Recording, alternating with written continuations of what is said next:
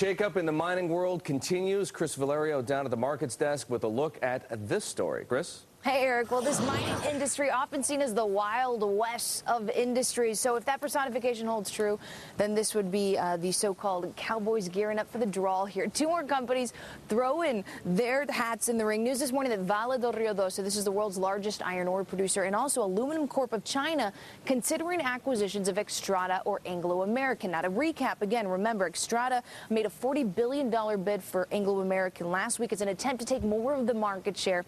The proposed transaction, the largest since BHP built and abandoned talks to try to take over Rio Tinto back in 2008. Now, last week, Anglo's board rejecting that offer, and this week, news that more people trying to get into these two companies. So why are Xstrata and Anglo American so attractive right now to all these big miners? Well, first off, of course, relative to where they were trading last year, they're just really cheap at this point. But secondly, Xstrata and Anglo American are really the only two companies left in the world that would allow the acquirer to compete with BHP Billiton, with Rio Tinto, or Vale del Rio Doce, with only one acquisition. So these are big companies. You can make one acquisition and really become a world player.